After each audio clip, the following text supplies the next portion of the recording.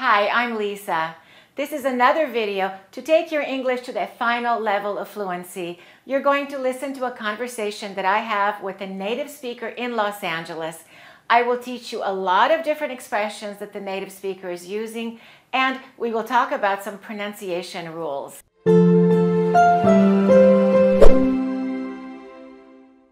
This is part 2 of my conversation with a psychologist who works in Los Angeles. Her name is Joanne Weidman. She's a licensed marriage and family therapist. Joanne helps people who struggle with anxiety, depression, and all sorts of other psychological problems. She specializes in working with people in the entertainment industry, people in Hollywood. In this part of my conversation with Joanne, she talks about the specific struggles, emotional and psychological struggles, that people in Hollywood deal with. I think you'll find this conversation interesting. And of course, you're going to learn a lot of different expressions that native speakers use. I will give you other example sentences so that you can try using them in different contexts. For example, do you know the expression low key? A non-native speaker might say, he's a quiet, calm person who doesn't get excited easily. But there is a shorter way to say this. A native speaker might say, he's very low-key. Joanne used the expression low-key.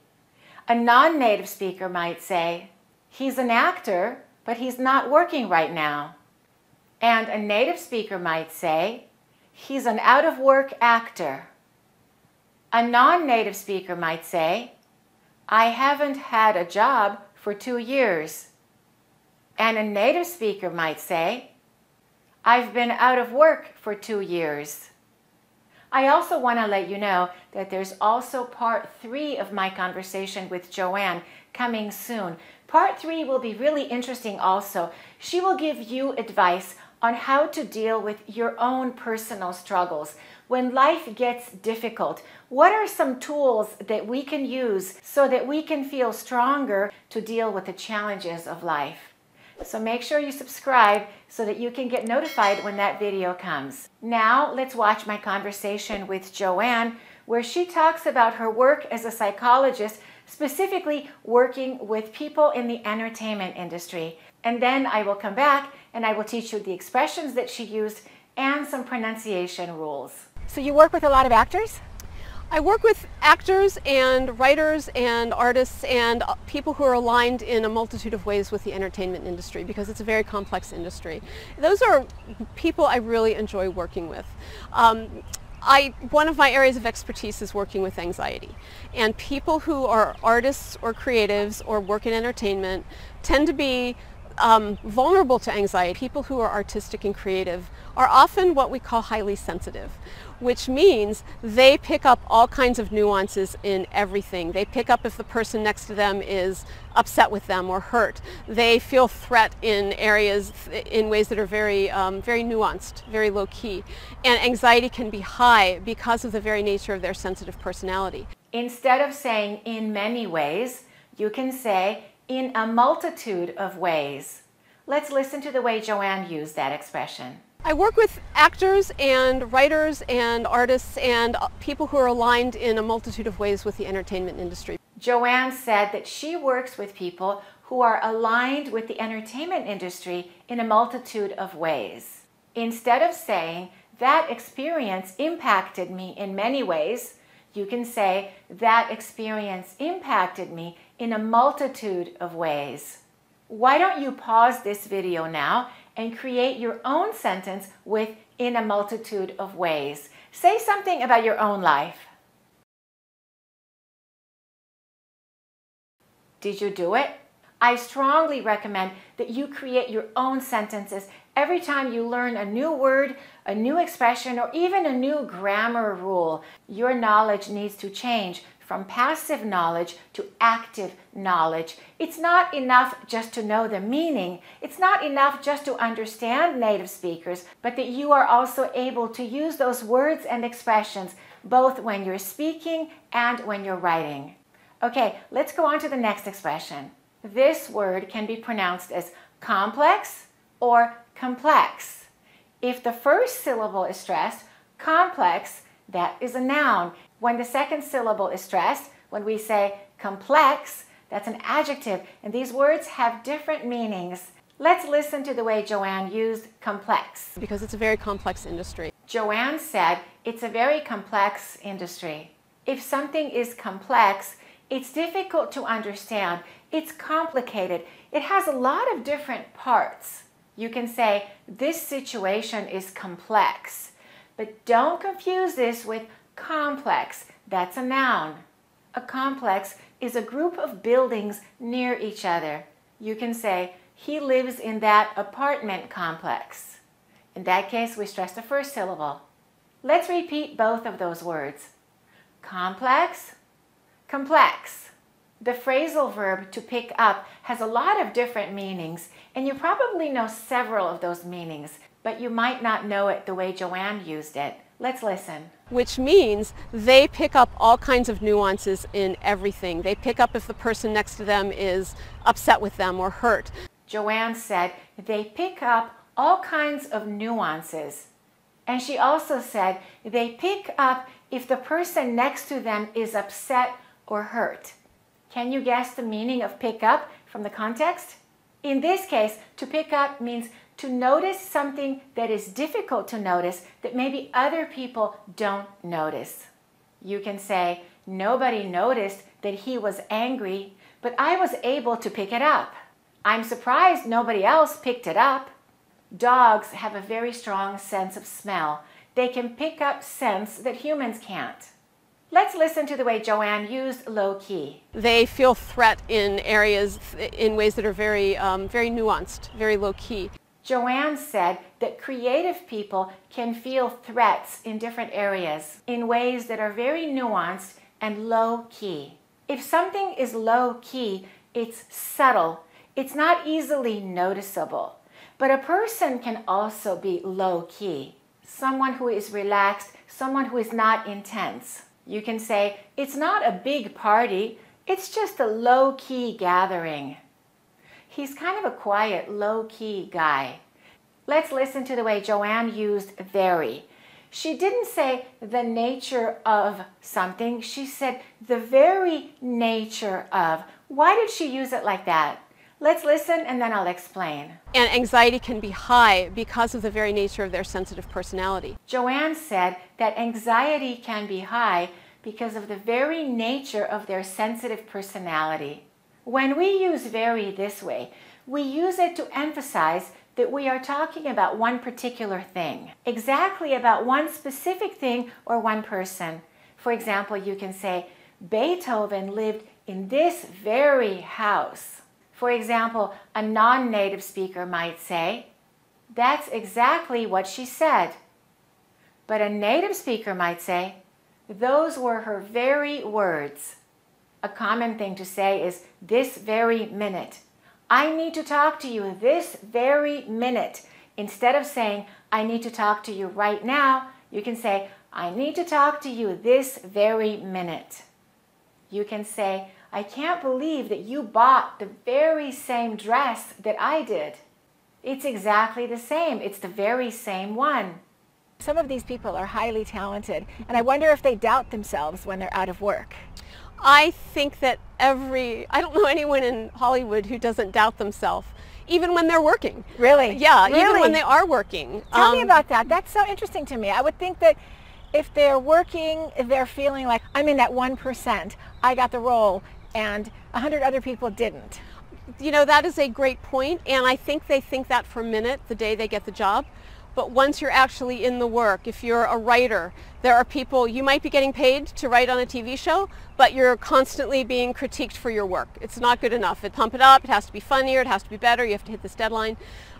So there's still constantly critique coming in, so you don't ever really feel like you hit a spot. Similarly with people who are actors, unfortunately, and understandably at the same time, acting is very dependent on a person's appearance. So makeup, hair, costumes, clothing, wardrobe, constantly in fittings, constantly in situations where you're being scrutinized to a very high degree. Let's listen to the way I used out of work. Some of these people are highly talented, and I wonder if they doubt themselves when they're out of work. I said, I wonder if they doubt themselves when they're out of work. And out of work is simply another way to say unemployed. He was out of work for 2 years. Do you sometimes confuse these two words, to critique versus to criticize? Let's listen to the way Joanne used critique. There are people, you might be getting paid to write on a TV show, but you're constantly being critiqued for your work. Joanne said, you're constantly being critiqued for your work. Let's pronounce it correctly first. Critique, critique. We're going to stress the second syllable. Critique. To critique is to give a detailed explanation, an evaluation, to give an opinion. However, to criticize means to say negative things. Be careful, those two meanings are different. For example, if we say, he critiqued my performance, that's different from he criticized my performance. If he critiqued my performance, he gave me his opinion. And maybe my performance was good, maybe it was bad in his opinion. It's not necessarily bad. But if you say he criticized my performance, that means he found the things that were wrong and he said negative things about my performance. We can say the students gave speeches which were critiqued by their classmates. The politician was criticized for his bad decisions. So you can say to someone, could you please critique my speech? Tell me what you think of it. I'm sure you know the meaning of the word deadline, when something is due, when you have to finish something by a certain time. That's a deadline. And Joanne said to hit a deadline. You can also say to meet a deadline. Let's listen. It's not good enough. Pump it up, it has to be funnier, it has to be better, you have to hit this deadline. It has to be better. You have to hit this deadline. You can say, we were criticized because we didn't hit the deadline. We didn't do it by the time we were supposed to do it. The deadline is this Friday. I hope we can meet the deadline. So you can say to meet the deadline or to hit the deadline. And the next expression that Joanne used also had the word hit in it. She said to hit the spot. So you don't ever really feel like you hit a spot. She said, so you never really feel like you hit the spot. If something hits the spot, it's exactly what is required. It's exactly what is needed. So if you feel like you don't hit the spot, it means you're not doing exactly what people expect you to do. Very commonly, the expression to hit the spot is used for food or for drink. When you have something that's exactly what your body needs, you can say something like this. That cold drink really hit the spot. I was so thirsty and hot, I needed that cold drink and it hit the spot. It was perfect. Or, I'm so hungry, a big steak would hit the spot now. Let's listen to the way some other people use to hit the spot. Stuff and more stuff do not really satisfy. They do not hit the spot. And it like totally hit the spot for me when I heard it. They decided to do a remake a few years back, which just really doesn't hit the spot for me. Do you know the verb to scrutinize? Let's listen to Joanne. Constantly in fittings, constantly in situations where you're being scrutinized to a very high degree. Joanne said, when you're a famous person, you are constantly in situations where you are being scrutinized to a high degree. To scrutinize means to examine something or someone very carefully, to inspect carefully and thoroughly. The lawyer scrutinized every detail of the contract. Detectives scrutinize the neighborhood looking for evidence. The actor's every move is being scrutinized by the media. Instead of saying a lot, you can say to a very high degree. Let's listen. Constantly in fittings, constantly in situations where you're being scrutinized to a very high degree. Joanne said, you're being scrutinized to a very high degree. And that means a lot, intensely, to a large extent. You can say it's done to a very high degree of detail, or to a very high degree of accuracy, to a very high degree of precision, or a very high degree of certainty. So instead of saying they are very sure, you can say they have a very high degree of certainty. People will travel with makeup artists and hairstylists for a reason, because, and I think in the 20 years since I have been a therapist, one of the things that has really amped up is social media, and everything gets amplified 1,000 different times. So every single appearance that you do, whether you go out to a restaurant privately, somebody could take a picture and post it on social media, and that needs to be positive, which means you almost always have to look good and be ready to hit the mark. You have to be on. You have to be on all the time. I think time was pre-social media. An actor could actually go to a restaurant and, you know, a couple people might say hi to them, but it wasn't going to be all over social media what they wore, what they ate.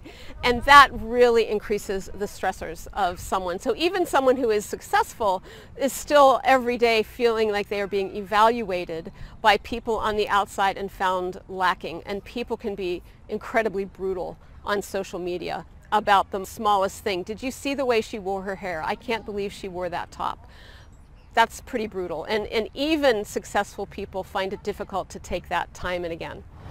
That's true. That's true. And can you imagine, even before 20, 30 years ago, people didn't have phones, and you could just relax, and you can be anonymous and not worry about somebody might be hiding behind the bushes or... Right. Right. And even an interview, you could do an interview for a television show, for example, and it might not go well, but no one will ever see it again. Now it lives forever online. I had never actually thought about that. That makes perfect sense. Yeah, it's a huge stressor. You have to watch every word you say. They have to watch every word they say. And then they can cancel you, which is a brand new thing altogether.